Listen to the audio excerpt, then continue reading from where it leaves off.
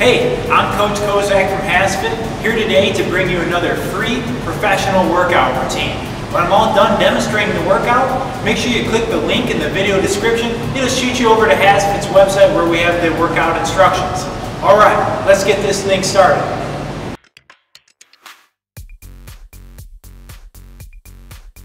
A weighted side bend is a great oblique exercise. We're going to start with either one dumbbell or one plate. One hand. I want you to place the opposite hand on your ear. We're going to crunch one side as the other side stretches and back to square. We're going to do equal repetitions on each side, crunching one side and getting a nice stretch on the other. That's a weighted side bend. A knee chop not only works your abs, but it also gets your heart rate up at the same time. We're going to start with our feet shoulder width apart and our feet staggered. We're going to reach up nice and high, and at the same time, we're going to pull down and bring our knee up as we twist in. Pretend like you're grabbing a watermelon and you're breaking it over your knee. Making sure to breathe. And we're going to do equal repetitions on each side. That's a knee chop. A standing twist will work your obliques and get your heart rate up at the same time. We're going to start with our feet a little bit wider than shoulder width, a little weight in your hips. We're going to put our hands together and we're just going to twist side to side.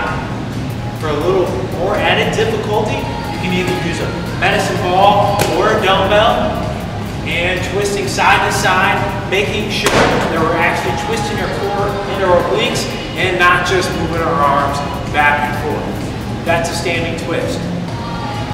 A side leg raise and oblique crunch will work those oblique muscles without ever getting down on the ground. We're going to start with our feet shoulder width apart and our hands on our head. At the same time, I'm going to keep my legs straight and bring it out to my side and crunch my oblique.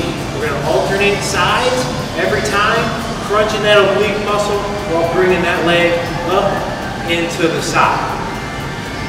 A high knee pull down is a great movement for your core and to get your heart rate up at the same time.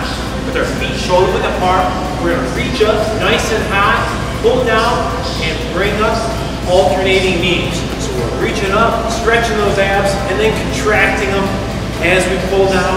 We try to get our knee as high as we can. If you can't get your knee quite as high as I am, that's alright.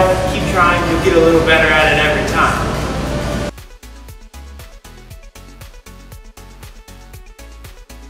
Thanks for working out with me today. Make sure you click the link in the video description. It'll shoot you over to HASfit's website where we have the workout instructions.